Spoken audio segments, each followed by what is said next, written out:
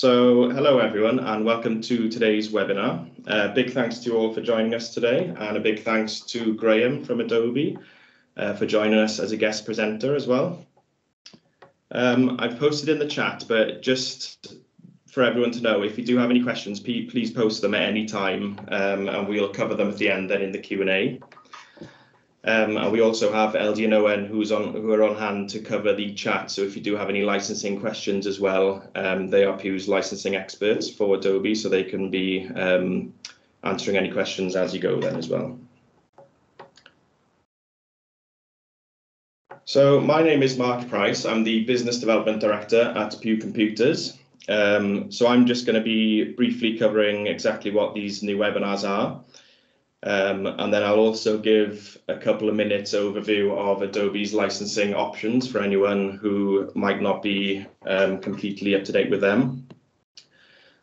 And then I'm going to give a quick introduction to Adobe Firefly then, which is Adobe's new generative AI. And then Graham will delve into a bit more details afterwards then. And Graham then is going to recap all the biggest announcements from Adobe Max this year, which is their creativity conference back in October. And then he'll also do a bit more of a detailed look at the Firefly AI, including some live demos, which will be handy for you to see. I know some people might have played around with it already, but you can see some of that in action then in some of the Adobe apps. And then finally, he's going to end on just a few Adobe resources. So there's some free Adobe resources available for education, so across all tiers of education and relevant to non-profits as well then. So just to kick off with this, so these are brand new webinars we are running. So it's a brand new series, a monthly series. So typically, it'll be on the first Wednesday of every month, so we have had to change it a bit for this one due to everyone's availabilities. And then moving on, it should be the first Wednesday of every month, unless there are holidays and things like that then. So we'll keep you up to date on the dates and times and everything.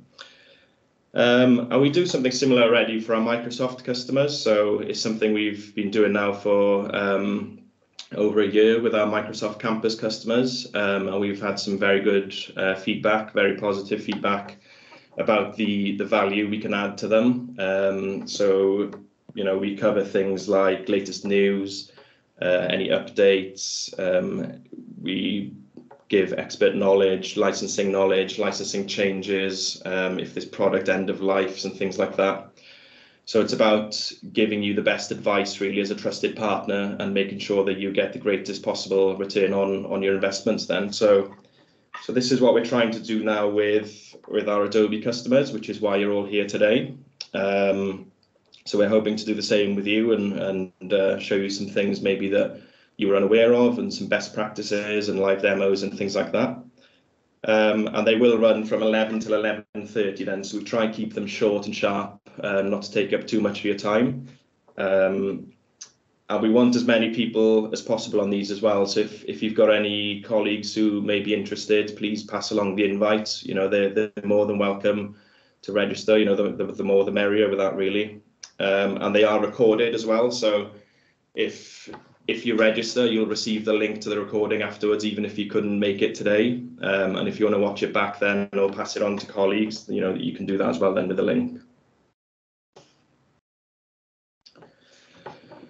So just to give a quick overview of Adobe's two main licensing options. So if you're not familiar with either of these, just a quick overview. So you have the two main options are the named user licenses or NULs, and the shared device licenses then, so the SDLs. So they are very different. So luckily within education and for charities, Adobe do heavily discounted licenses. So for both options, there are very good deals to be had, especially around the packs. So if you commit to a certain amount, you get the price breaks then. So they work out very, very valuable. But just quickly, so the named user licenses cover specific users, so whether they're students, teachers, volunteers, or any other staff. and they're quite straightforward. So if you've got 300 users, you just buy 300 named user licenses and assign them to your users, and then everyone has access. And that comes with all the benefits as well. So you get the mobile apps and the cloud services. So you get a lot more for your money with the named user licenses, a lot more flexibility, and you can access them from home as well. So with the shared device licenses, they're more for specific shared access devices themselves on site. So for example, in schools or universities, if you've got computer labs or classrooms, or for office environments, if you've got sort of hot desking or devices that are regularly used by different people, as opposed to just, you know, one specific person every day, that's an option there as well. And that works obviously if, say, in a school scenario, if you've got 25 computers in a lab, but you've got 300 students that need to access them, you can just license those 25 devices, and then, you know, any number of users can access those devices then when they need to.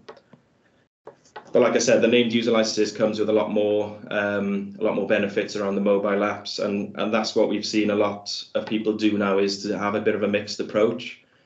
So you can have, for example, shared device licenses for maybe some of your younger students who might just be starting to play around with Adobe Creative Cloud apps, and have named user licenses then for some of the older students and staff as well then. So if teachers need to plan lesson content the night before, they can do that from home and in the school or university.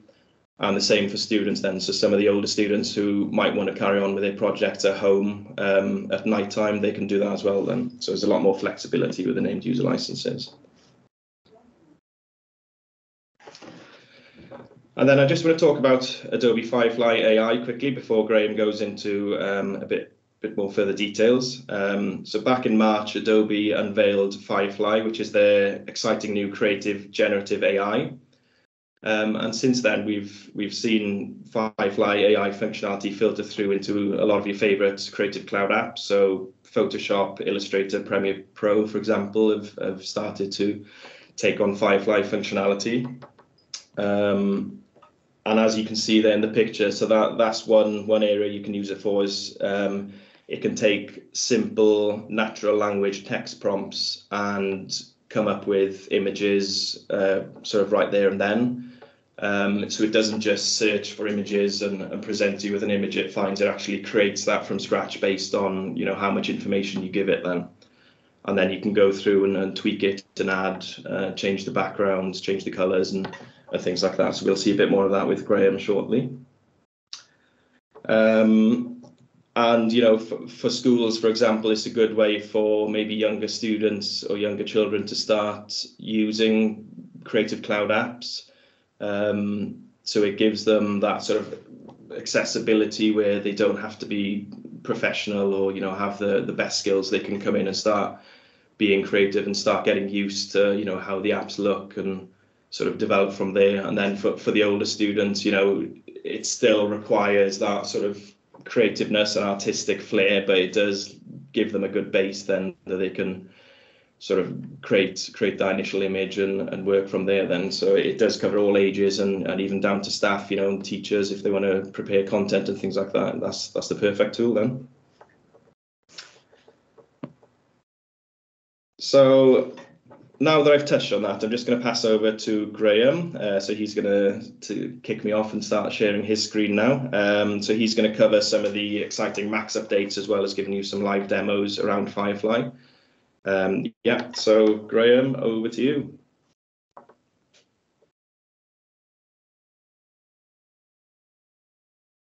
Thank you, Mark, and thanks everyone for joining and listening in. I'm really excited by helping out and supporting with these webinars. So hopefully it's the first of many.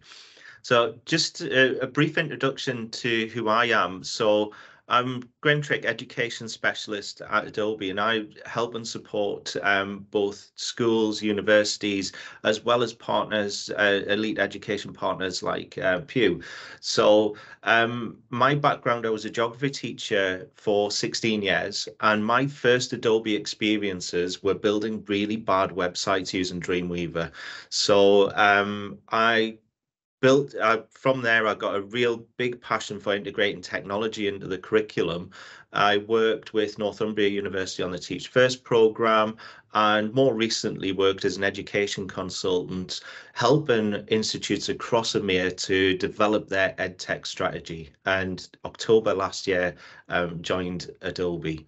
So today is all going to be about what's new, what's exciting, what's coming through into Creative Cloud and Adobe products. So we'll be looking at what is Max and what's new in there, what filtered through from education at Max, and then also pointing out some really useful resources that are available from Adobe free of charge. So Adobe Max is the creativity conference, and it's both in person and online. And at the conference, there are many industry insights, lots of tips for power usage of Adobe apps, and as well as new features, there's also sneak peeks of future developments.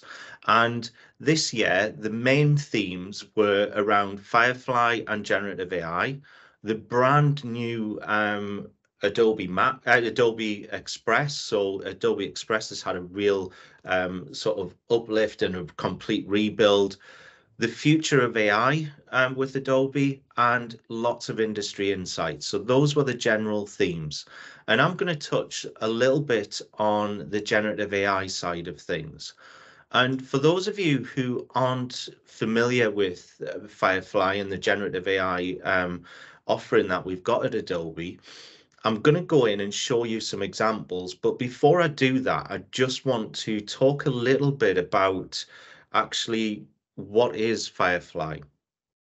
And Firefly has been revolutionized in workplaces and classrooms since March.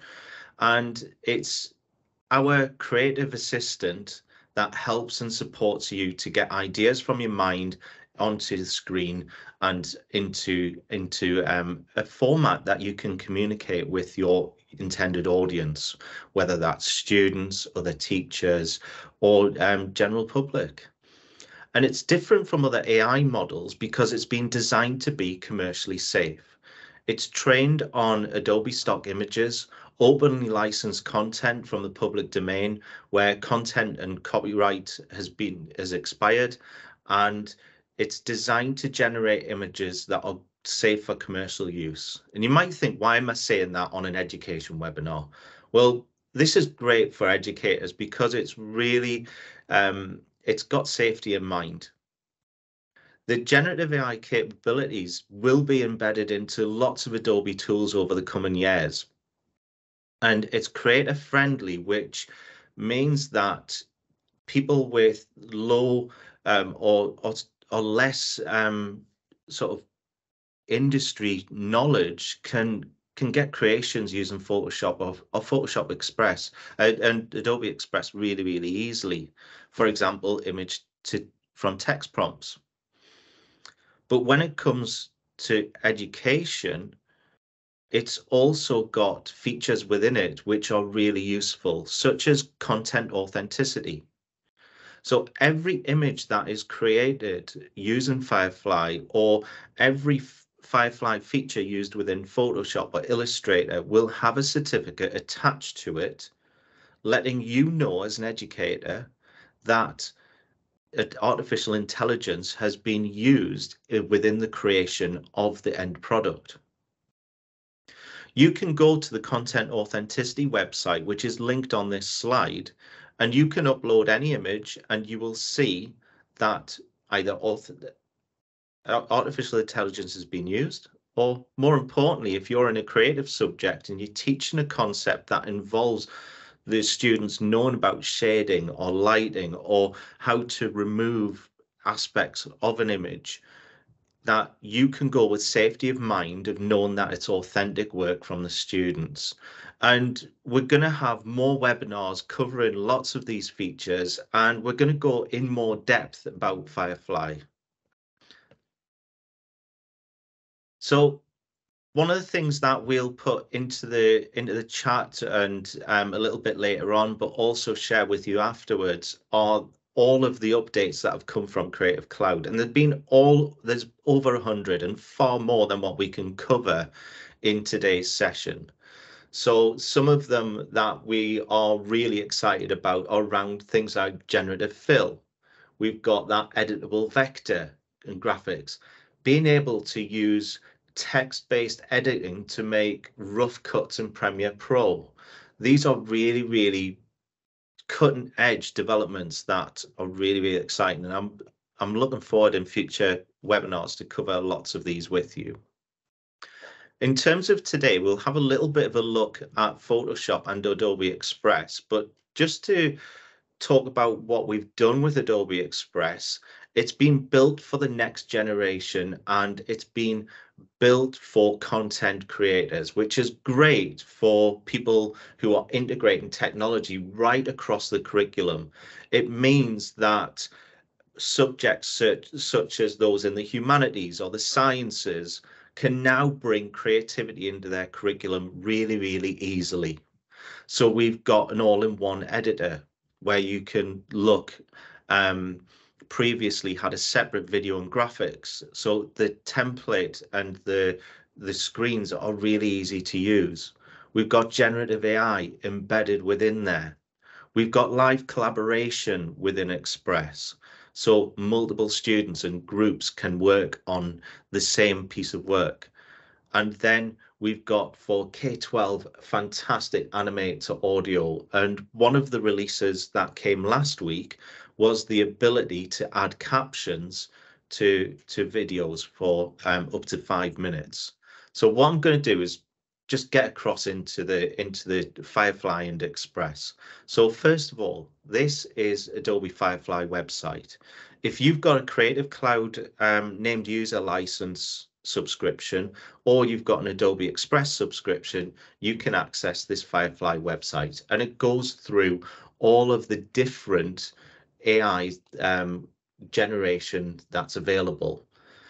You'll see that we've got 3D to image and text to vector are coming soon. But if I go to text to image and I want, this is great for me as a teacher because I'm thinking starts of lessons, starts of lectures. I might want to use an image for a discussion point or a starter activity or an icebreaker. And quite often I will go searching on the internet and it would take forever and a day to find them. So now what I can do is I can just say what I want to see. So I want to have a steep sided V-shaped valley with a stream running through it.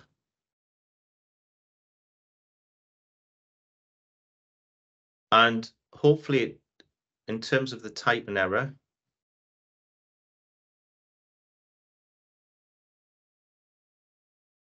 it should pick that up. But once I do that, you'll see here that I've now got an image that I can use straight away. The great thing about this, I can save it to a Creative Cloud library to then import into Photoshop later on. I can copy that image to put it direct into a PowerPoint, for example, or I can edit within Adobe Express. So if I click on that copy image, and I'll like that in there, it will apply.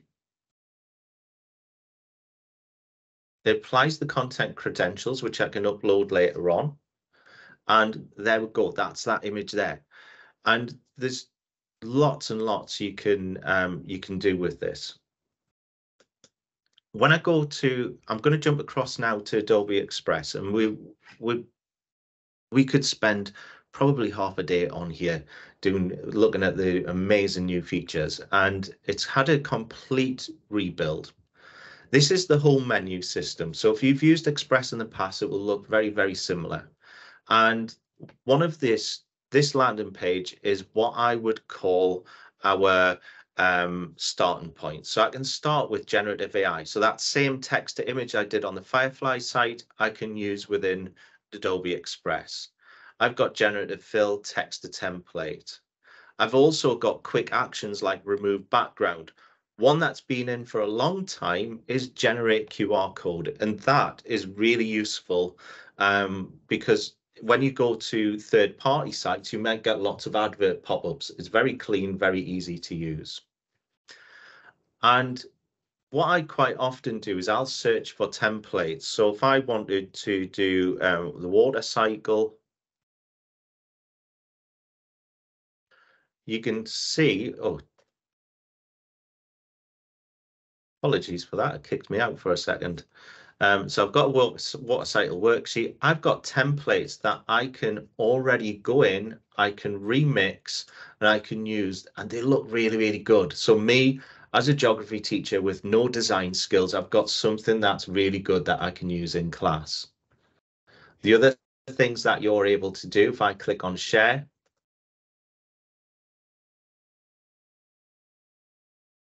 you'll see I've got the option to publish that to Teams.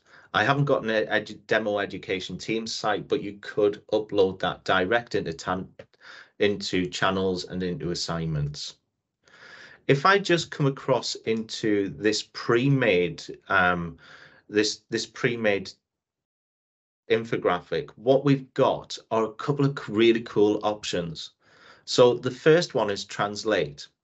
Here I've got the completed document. I've got it in English, and what I can do is I can pick which languages I want to put into.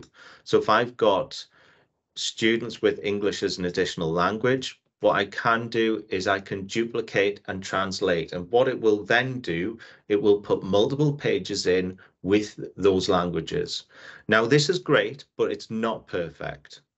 The grammar isn't perfect on it, but it does the heavy lift for you. So if you've got learning assistants who will translate that, you've got those in there. The other thing that you're able to do with the mixed media editor, you can see that this is set up for a poster. But if I do a quick search for a wind farm, and I'm going to put this into here, you'll see that now I've got I've got that video timeline where I can start building up my scene. Now, the reason why I picked this wind farm is just to show you the remove background tool. If you do green screen activities, this now has got the ability to bring in those extra, bring in that ability to do green screen without a green screen. So you'll see here in a second that it will remove the background, and we'll be able to press play in a second. Typical when you're doing a live demo that it takes its time. Normally this is really quick. What it's busy doing, it's analyzing the full video and removing what it interprets the background to be. This is where, and when you look here, this is pretty good. The reason why I picked this is because you've got the windmill there turning, so you've got some really great features, and I'm really looking forward to have a deeper dive into Express in future sessions. The other thing I want to quickly show you is how I can bring Photoshop across the curriculum. So here I've got a preloaded image, and I don't want to have that house in there. So what I can do is just quickly type remove and generate. And what it's going to do is it's going to analyze the picture, and across on the right hand side of the screen here, it's going to give me three options. It's going to give me three options for what the scene would look like, and I would pick the best one there. So I want that to be a wilderness, so I'm going to stay with that one, but you can see that I've got different options.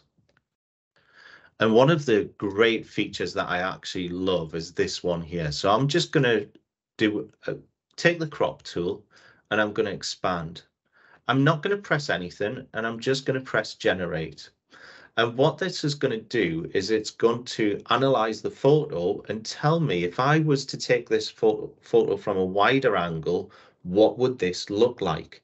And again, it's going to give me 3 different options. Now, as a geography teacher, this is really, really great because I can get the students now to do the start and say to me, expand the image. What features are in there?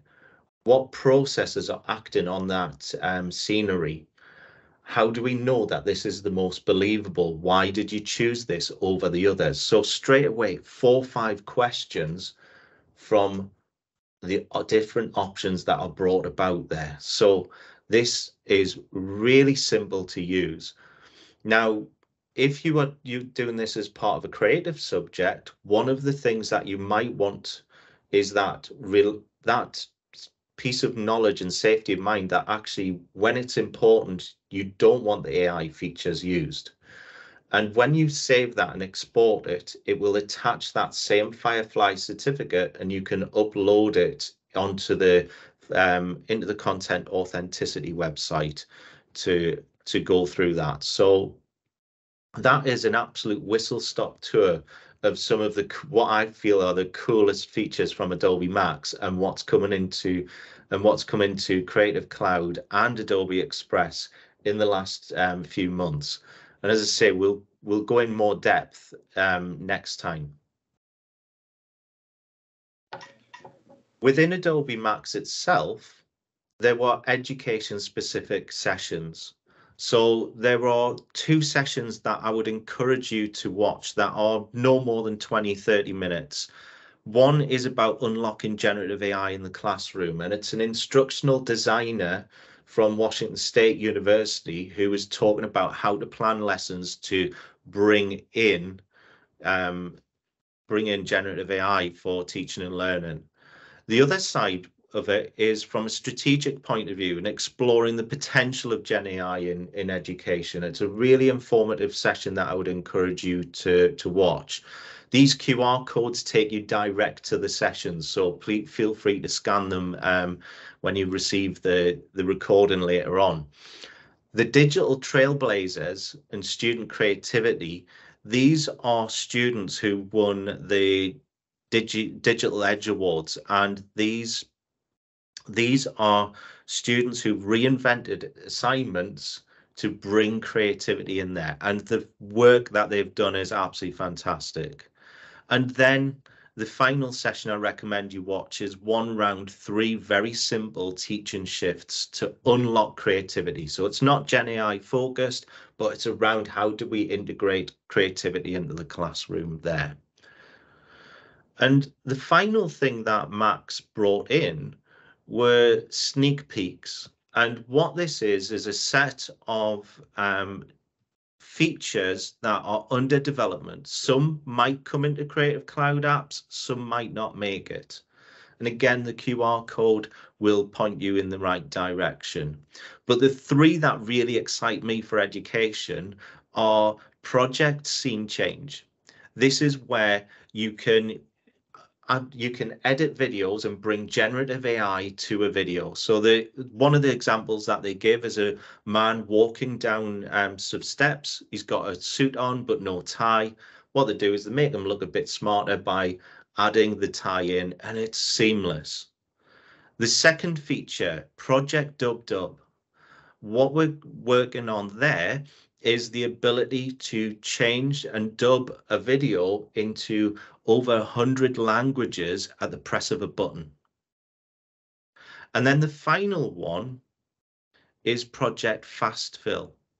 And what that will do is that will give you the ability to change backgrounds, to change images within video. So a lot of the generative AI stuff that's under development is within video there. So really, really exciting. And as I say, the link will be shared afterwards. And then the final update that I've got for you is around some of the free Adobe resources. So there are 2 links, one for generative AI And at the edX platform, we've got information for school and university leaders. We've got information for parents, for teachers, and actually a guide for students on getting started. There's also a link to a short professional development course that takes about 20-30 minutes to do. I've done it myself. It's really, really good. Gives you lots of ideas for your classrooms. And then the final link for colleagues in higher education, these are sets of free online webinars and digital cafes which talk about integration of technology into the curriculum. So really, really valuable there. Thank you very much. It's been a whistle-stop tour of everything that happened over quite a few days with Max. And I'd just like to thank you all for listening there. And I'm going to hand over to Mark to see if there's any questions come in. Yeah, perfect. Thanks, Graham. So I'm just going to start sharing again quickly just to go over a couple of the webinars we got. So I've just posted in the chat as well. Let me just skip ahead. So the next Adobe webinar we've got coming up is actually on the 10th. So even though it's usually the first Wednesday of every month moving forward, it will be the 2nd in January just due to the Christmas holidays. I've posted a link to that in the chat, so you can register for that straight away if you like. That'd be great to see you there. And just another quick one. So the Microsoft Campus Update webinars I mentioned at the start, the next one is coming up next week. That's usually the 3rd Wednesday of every month. But again, it's been brought forward a week due to the holidays. So that's on next Wednesday, the 13th. So again, the link to register for that is in the chat.